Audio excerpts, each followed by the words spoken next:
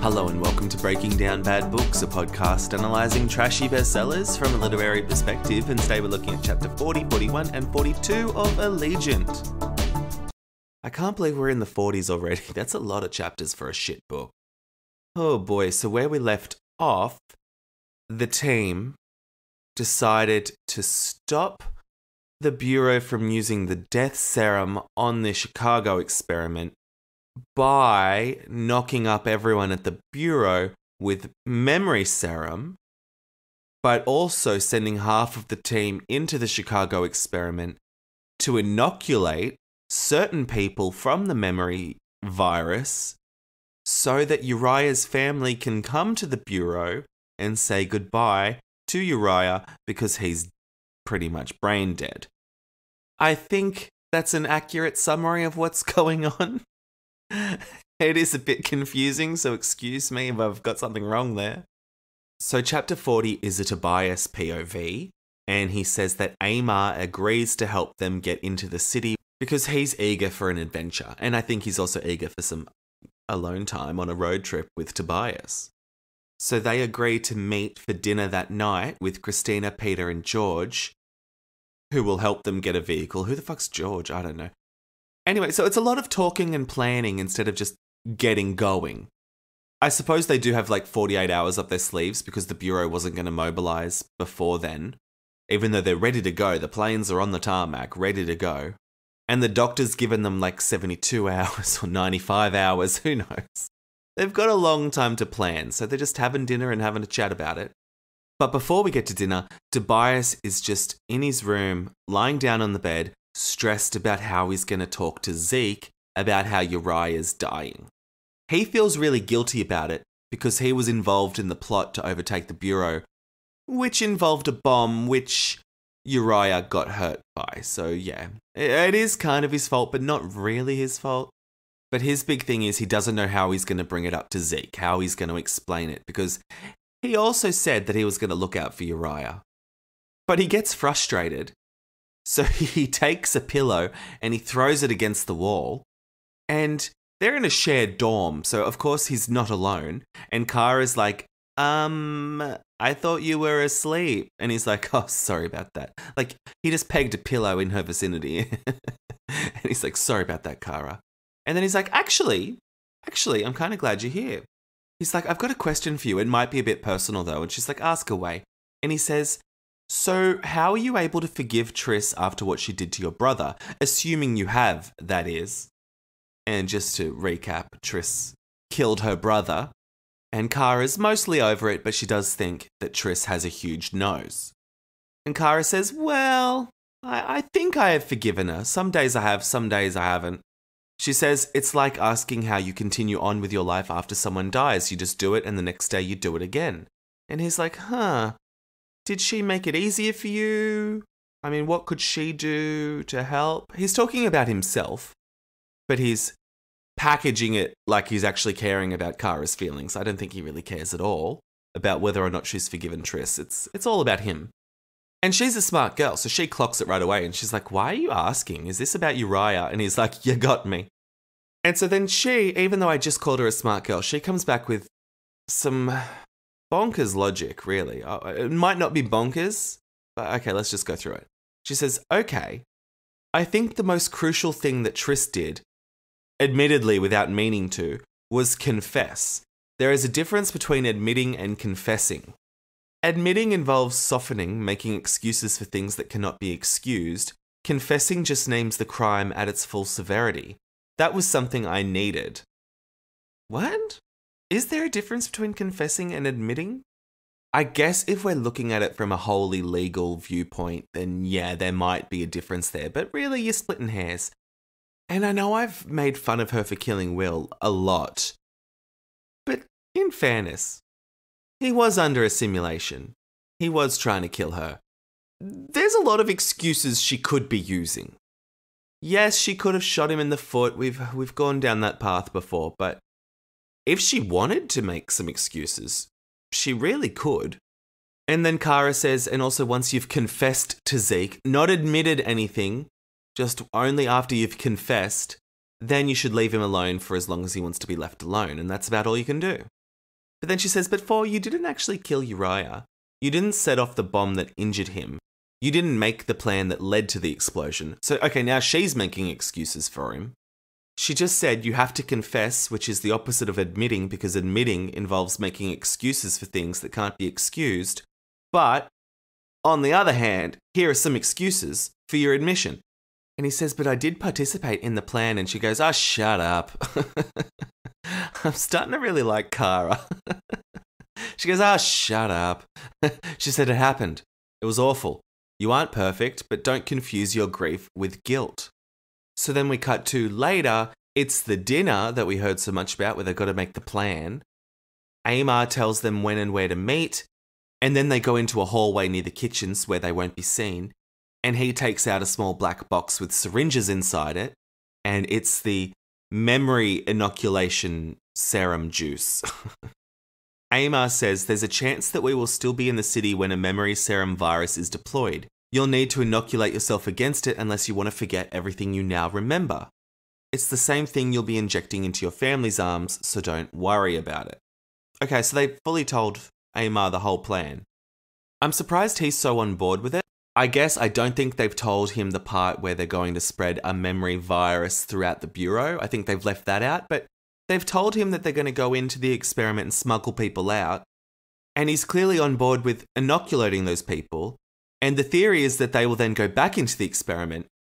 But in the meantime, the memory virus will hit the city. So they're going to go back into an experiment and be the only ones that remember the uprising and the Allegiant and everything.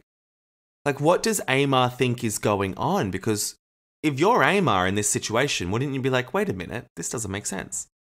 Why am I inoculating them when that will then protect them, even though everyone's memories are going to be wiped? And if he's just walking around with a box full of needles inoculating people, how come none of them are suspecting that perhaps that the Bureau themselves have inoculated one another from the memory virus? I just don't think anyone would plan to memory wipe a whole city and handle this memory virus without taking those protective actions yourself. It's just all gotten so silly. So they all start inoculating themselves, except for Peter. For notices that Peter only pretends to inject himself. When he presses the plunger down, the fluid runs down his throat and he wipes it casually with a sleeve. So For clocks that and doesn't say anything. He's just like, oh, Peter seemingly is volunteering to forget everything. So that's weird. That doesn't get mentioned again like in the next few chapters, but that's weird. I wonder what he's up to. And so then Christina says, hey, For, let's go have a chat. So they go for a quick walk where they're alone. And then she says, Amar doesn't know we're going to try to stop the reset. And he's like, no, he's loyal to the Bureau. I don't want to involve him. And yet here he is, helping them break into the city, inoculate people, pulling people out of the experiment. But no, he's not getting involved. And Christina says, plot hole, buco problemo. She says, the Bureau's whole reason for resetting our friends and families is to stop them from killing each other. If we stop the reset, then the Allegiant will attack Evelyn. Evelyn will then let loose with the death serum. And then everyone's going to die anyway. She's like, don't you think that's weird? Like, your parents are in the experiment, don't you care? And he's like, no, I don't actually care about them at all. And she's like, oh, that's weird, they're your parents. And he's like, yeah, I hate them. And she's like, okay, well, that may be the case. But if we stop the reset, then they're just going to kill each other. Like, how are we happy with this? She says there has to be a way to prevent a huge blow up that doesn't involve forcibly erasing everyone's memories. Yeah, you'd think. You'd think that would be a last-ditch effort. And For says, maybe, I concede. I hadn't thought about it because it didn't seem necessary. What? Why have you not thought about it? How does it not seem necessary? And he's like, well, now that you've mentioned it, maybe we should brainstorm some ideas. Do you have an idea for how to stop it? And she says, well, it's basically your parents fighting each other, mate. She says, isn't there something you can say to them that will stop them from trying to kill each other? And he goes, you're joking. He says, you don't know them, obviously. They don't listen to anyone. And then he's thinking, if I had different parents, if I had reasonable parents, it could work. They might be compelled to listen to their son. And then he goes, unfortunately, I do not have different parents. And then he's like, wait a tick. But I could if I wanted them, just a slip of the memory serum in their morning coffee or their evening water.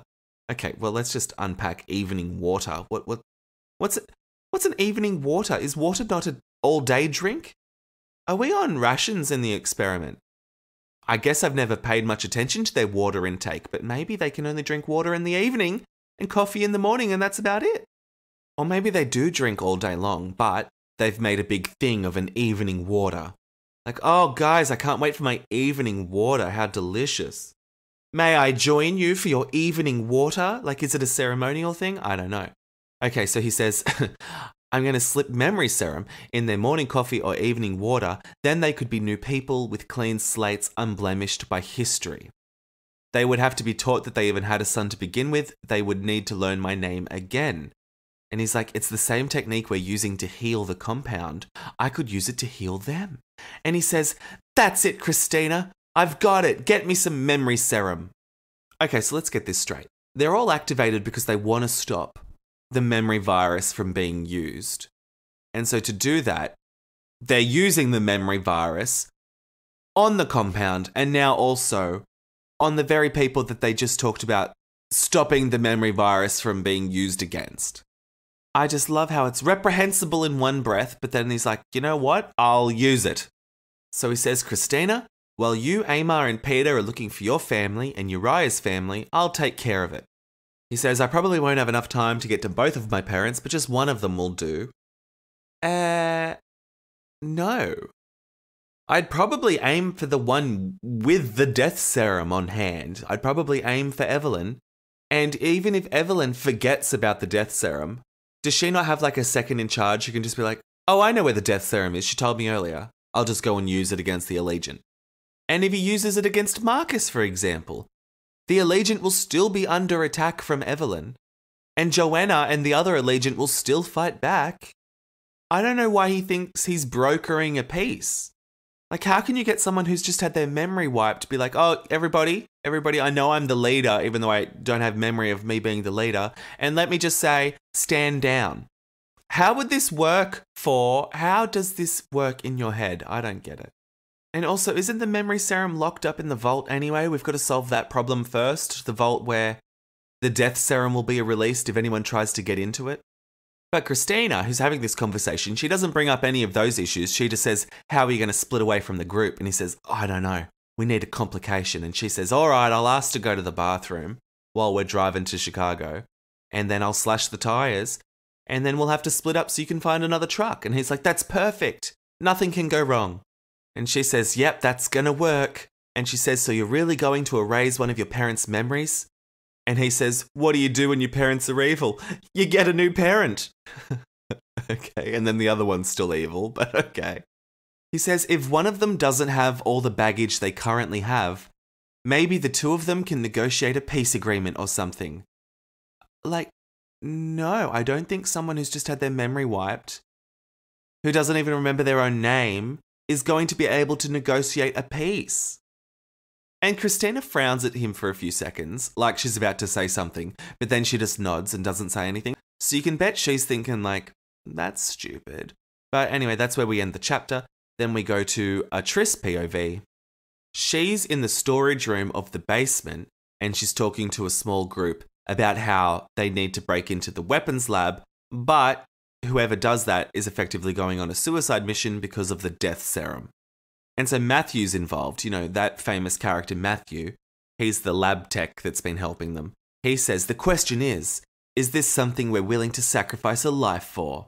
Oh, and she says, this is the room, this storage cupboard, is the room where Matthew, Caleb, and Kara are developing the new serum.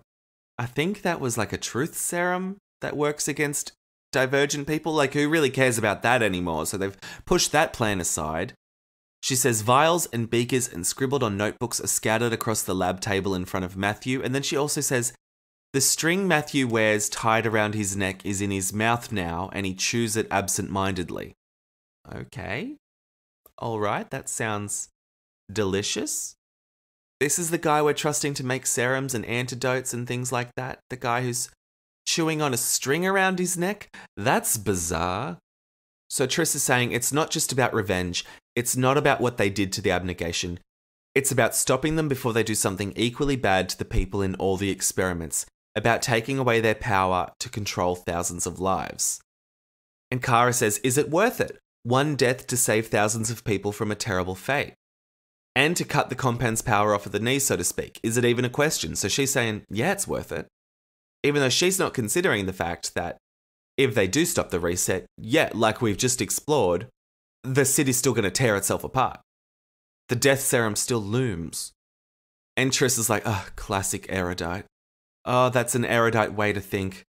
Weighing a single life against so many lifetimes and memories, drawing an obvious conclusion. Oh, classic erudite. But she's like, it's not that easy.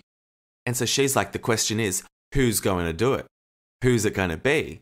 And then she just starts staring at Caleb. And she doesn't say anything out loud, but she's looking at him and she's thinking, it should be him. He should be the one to die. And then Caleb's like, geez, he can read the room. He's like, oh my God, come out with it. You want me to do it. You all do. And they're like, oh, nah. Matthew spits out the string necklace that he's been chewing on. And he says, no one said that, Caleb, even though they all think it. And Caleb's like, you're all staring at me when you're asking who should be the one to go on a suicide mission. What else am I meant to think? He says, I get it. I'm the one who chose the wrong side, who worked with Janine. I'm the one none of you care about, so I should be the one to die. And then Triss gets on her high horse, as if she wasn't just thinking that it should be him. She doesn't admit/confess that.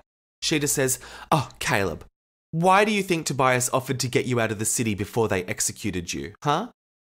Because I don't care whether you live or die? Because I don't care about you at all? She's being all sarcastic, but she's acting like she's the one that went and saved him, but no, Tobias did all of that, and yet you were just thinking about how you wanted him to die. And Caleb's like, I see it. Every time you look at me, I see your hatred for me. And at no point does she deny it. And he says, Beatrice, okay, if I do this, will you be able to forgive me?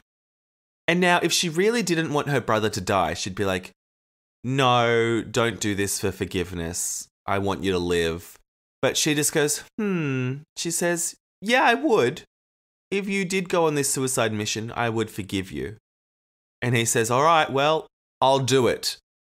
So, okay, Caleb, with just no pressure on him at all, has signed up to do it.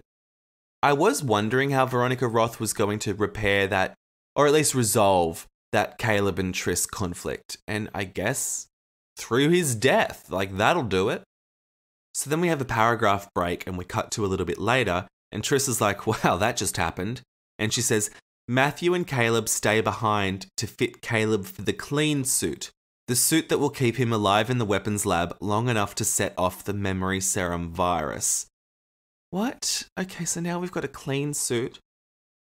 That's going to keep him alive for long enough in the weapons lab so that he can activate the memory serum virus. So if clean suits exist, why is the lab protected by a death serum? I guess it's still a deterrent, obviously. Like, you don't want to die, but if clean suits exist, giving you enough time to then wreak havoc once you're in the weapons lab, it just makes me think like maybe we should just get a few more locks. You know? Maybe get some security. Get one of those laser mazes that are in all those heist movies. Like, maybe think of things other than a death serum, because clearly they're going to outwit the death serum with this clean suit, however temporarily. And Triss is just resigned to it being Caleb who's signed up for the suicide mission.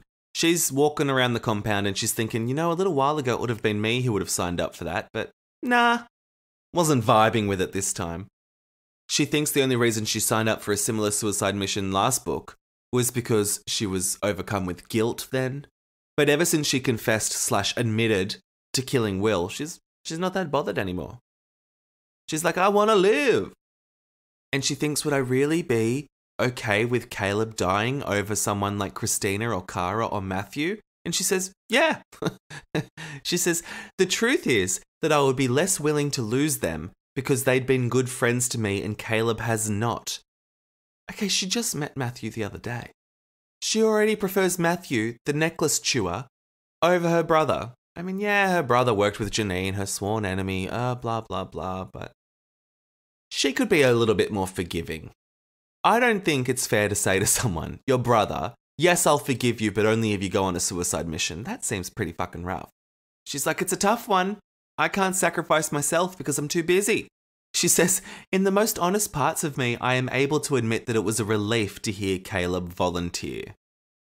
And yeah, he volunteered, but he said, if I do this, will you forgive me? Like, he put the ball in your court, Triss. She's acting like he just signed up on no conditions, without any discussion. You could have stopped it if you wanted to, Toots. So she heads for the dormitory. Tobias meets up with her and he's like, you all good? And she's like, yeah, I feel great, actually. She says, I feel like I've already been mourning him. Like he died the second I saw him in Erudite headquarters while I was there, you know? And like, no, he's not dead yet. You can stop this plan from coming to fruition. But she's like, well, I'm already in mourning. The body's not cold. And then Tobias tries to comfort her with some abnegation saying. And like, I don't know if he forgets that she grew up in abnegation, but he says, the abnegation have teachings about this, you know. And it's like, yeah, she probably does know. Anyway, if you're interested, apparently the abnegations say that if the sacrifice is the ultimate way for that person to show you that they love you, you should let them do it. What? Why is that a saying? Why is that a common saying? Like, is everyone walking around the abnegation sector being like, oh, you know what they say? Sacrifice is the ultimate way for a person to show you that they love you. How often does that come up? I wonder. I really, truly wonder. And he says, you know what they also say?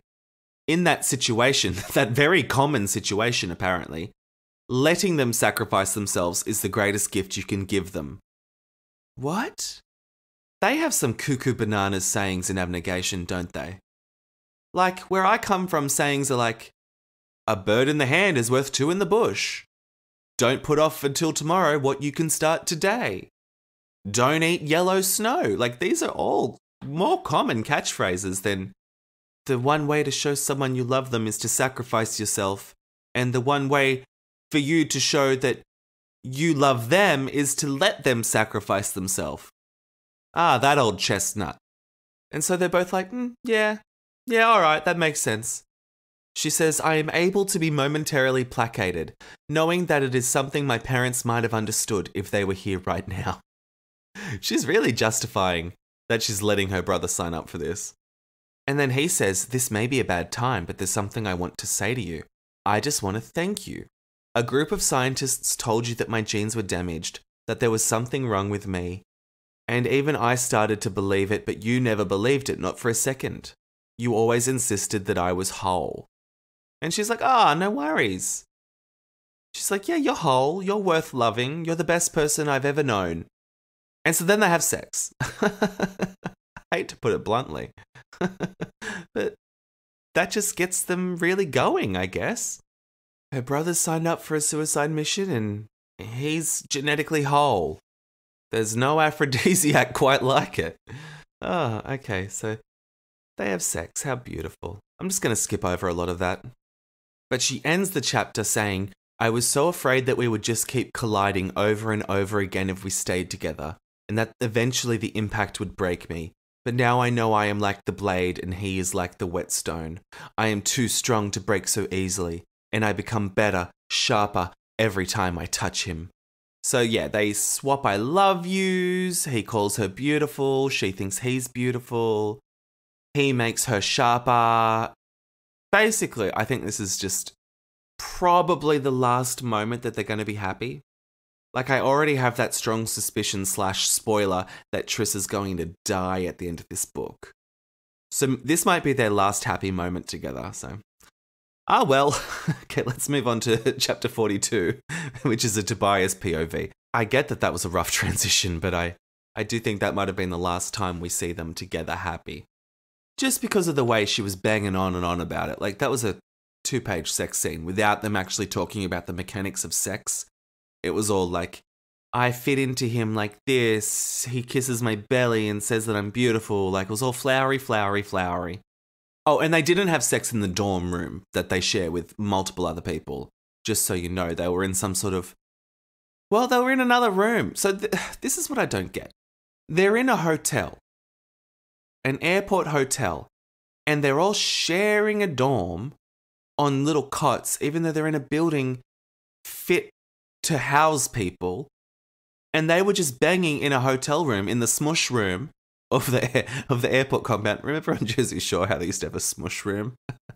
A room where no one was designated to sleep in, so that they could all have sex on the bed. So they just found a smush room and were banging on the couch in the hotel room. Good for them. And so he's woken up. They're lying next to each other in the smush room. And he says, "We've slept close to each other before, but this time it feels different. Every other time, we were there to comfort each other or to protect each other. This time we're here just because we want to be, and because we fell asleep before we could go back to the dorm." So yeah, see, I'm getting like this is their last time together vibes. Maybe I'm paranoid, but that's just the vibe I'm getting. And so he wakes her up. He's all horned up. He wants round two. And she's like, "Tobias, we've got some things to do today." And he's like, "It can wait." And he starts kissing her and she's like, "Tobias, we've got so much to do. Caleb's got to go on a suicide mission. You've got to run into Chicago, break away from Amar, wipe one of your parents' memories while everyone else inoculates Uriah's family and Christina's family because they're the most important characters all of a sudden. And then we've got to wipe the mind of everyone in the compound and start doing propaganda lessons of our own to make them love GDs." She's like, "We got shits to do." And he's like, "I know, but I want some nookie." And she's like, "Get out of it." Oh, wait, you know how I just rattled off a list of things that they have to do? That's not even the most important thing, apparently. Tobias says, "Yeah, we've got to get your brother some target practice, just in case." And she's like, "Oh, that's a great idea. Even though we have 100 things to do, that's a great idea. Let's get Caleb some practice firing a gun, because he's only ever fired a gun once or twice." Why does he need to do this? It's like, "Oh, mate, I know you're going to die later today, but let's just get your skills up before that happens."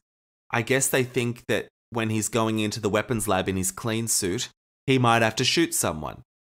So then, no joke, they go to like a shooting range and give Caleb practice shooting. They teach him how to shoot a gun. I don't know if this is just like a callback or a homage to the Dauntless initiation training scenes that we got in Divergent, but I don't know why the fuck this is happening. And I also don't know why the people in the compound are just like, "Oh yeah, that guy who was just part of a rebel group. It makes sense that he's teaching someone how to shoot a gun. We're not worried." Is there no one in the compound just watching this being like, "Huh, that's a bit odd. That's a bit odd that Caleb, bookish Caleb, is learning how to shoot a gun. Oh, well, we've got nothing to worry about." I think if you're that unobservant, you deserve to have an uprising against you. So then they just do target practice. And Caleb's like watching Triss shoot, and I guess they're bonding over it. He's like not seen Triss shoot before. And he's like, "Wow, Triss is pretty good." And she's like, "Yeah." And then Tobias is up against Triss and he's like holding her stomach and he's like, "Remember when I did this in initiation?" And she's like, "I do." And then they're flirting over the shooting range. Remember that list of things you guys have to do? Why are we doing this? Go now. What are you waiting for? Get into the city, inoculate people, get into the weapons lab, let Caleb die. I don't know why we're on a go slow. We've got all the time in the world. So we just get like a 3-page scene of them doing target practice. And then we cut to, and it says, "There isn't much to do after target practice, but wait." What? How is there not much to do? And then we just gloss over this one. It says, "Triss and Christina get the explosives from Reggie and teach Caleb how to use them." So we just get one sentence of how Triss and Christina suddenly got explosives from Reggie, the guy who I thought lives in the Fringe. Did Reggie come to them or did they go to Reggie? What are the mechanics of Reggie handing off explosives to them? That seems so much more important than target practice. And we just get one line, one measly little line just saying, "Oh, this happened." How did it happen? Where did it happen? It shouldn't be that easy to get explosives. You can't just throw that away in one little line. And then he says Matthew and Kara pore over a map, examining different routes of how to get to the weapons lab. Christina and Tobias and Amar and George and Peter, they go over the route they're going to take to the city that evening. Triss, meanwhile, is called to a last-minute council meeting, so I wonder what's going on there. And Matthew's just running around inoculating people with the memory serum. Again, how come no one in the compound's noticing this? Like, if I'm a security person at the compound, I'd be like, that Matthew guy's shooting up a lot of people with needles. Makes me wonder why he's doing that. And I guess he's just got access to the memory serum antidote, but they don't have access to the memory serum virus. That's the thing in the lab. Like, okay. Oh God, I can't wait for this book to be finished. And Matthew even inoculated Reggie. Is Reggie on the compound? Where does Reggie live? What's his deal? And he's inoculated Nita. Nita's under guard. I mean, they're shitty guards that just let anyone in. But how did he manage to smuggle a memory serum needle cocktail into the hospital area where she's under supervision? And no one pulled him aside and said, hey, what are you doing? What are you shooting people up with needles for? But we're just throwing that away. In this little one paragraph, we're just throwing all that shit away so that we don't get stuck on it. Well, guess what, Veronica? I'm stuck on it. And then he says, there isn't enough time to think about the significance of what we're going to try to do. Stop a revolution, save the experiments, change the Bureau forever. This isn't enough time, so Veronica's not going to explore that. That just feels cheap, doesn't it? Oh, there's not enough time to explore how our characters feel about this, so we're just going to let them experience it and not fill us in. So then 4 goes to the hospital to visit Uriah for the last time. He's still all in a tiz about that. And then he runs into Matthew. And he's like, oh, hey, Matthew, what are you doing? And he's like, oh, I've just been inoculating Nita, he says at like the top of his lungs. Are they trying to be indiscreet? And then 4 says to him, oh, I've been meaning to ask you, why are you helping us with this? It seems like a big risk for someone who isn't personally invested in the outcome. And he's like, well, big surprise. I am invested in the outcome. It's sort of a long story though. Okay, so now we're getting Matthew's backstory, which we've all been begging for. And so Matthew says there was this girl. She was genetically damaged, and that meant I wasn't supposed to go out with her because we're supposed to make sure that we match ourselves with optimal partners so we produce genetically superior offspring or something. But I was feeling rebellious, so she and I started dating. She convinced me that the compound's position on genetic damage was twisted. But then she got attacked. A bunch of GPs beat her up because she had a smart mouth. And she was pretty badly injured, but one of the GPs was a council member's kid, and he claimed that the attack was provoked. So they let that kid off with community service, which isn't surprising because remember, Tobias staged a rebellion against them and they let him off with, I don't even know if he does have to do community service. Tobias is practically scot-free. Anyway, she then died a year later during a surgical procedure to try and fix some of the damage. It was a fluke, an infection, allegedly. And so the day she died was the day that he started to help Nita. He didn't think her recent plan was a good one though, which is why he didn't help with it, but he also didn't try that hard to stop her. Even though I thought when we experienced that at the time, he didn't know about the plan, and once Triss told him, he was like, oh my God, we have to go and tell David, and he did try and stop her. So I don't know if he's lying or if I'm misremembering, I'm not too sure. But okay, so that's his backstory. He's really opening up to 4, which is surprising because I wouldn't imagine 4 would elicit such a response. And all while he was saying that, 4 was looking closely at the string that is around Matthew's neck all of a sudden. It had never been mentioned before, but in this last couple of chapters, we've really driven home that Matthew wears a string around his neck. And the string is green, the colour of the support staff uniforms. So I guess he's wearing like a fragment of her old work shirt collar. Is that what I'm meant to be getting from that? I guess so. And so 4, meanwhile, has not said anything while Matthew's been bearing his soul.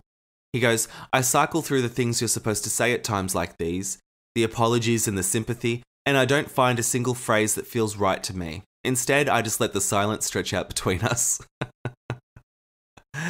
How comforting. He couldn't even think of an abnegation phrase like, they say that when the person you love gets attacked, the only way to move forward is to forgive them. Because that is how you show love to the common man. Like he doesn't come up with that like famed abnegation saying. I don't know. And then Matthew says, oh, and by the way, I would have volunteered to die instead of Caleb, if not for the fact that I really want to see them suffer the repercussions. So Matthew, little quiet Matthew, who's just been chewing on a string, he's now really, really baring his soul and saying how much he hates the compound. He wants to watch them suffer. He says, I want to watch them fumble around under the memory serum, not knowing who they are anymore, because that's what happened to me when she died. It's like, whoa, that's kind of not what we were saying earlier. We were saying we were going to knock them up with the memory serum so that we could unpack all of their learned propaganda and make a better society for genetically damaged people. But no, he just wants to see them suffer. And so then Matthew just says, all right, well, I'm off. He says, sorry for what happened to Uriah, by the way. I'll leave you with him. And he just goes off. He just walks down the hallway, and that's the end of that chapter. Well, wasn't that bizarre? I don't trust this Matthew. I don't trust him.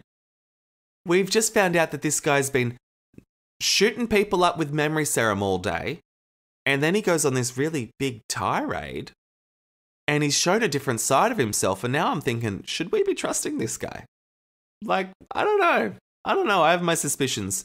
Anyway, let's leave it there. I'll catch up with you guys next week. Bye.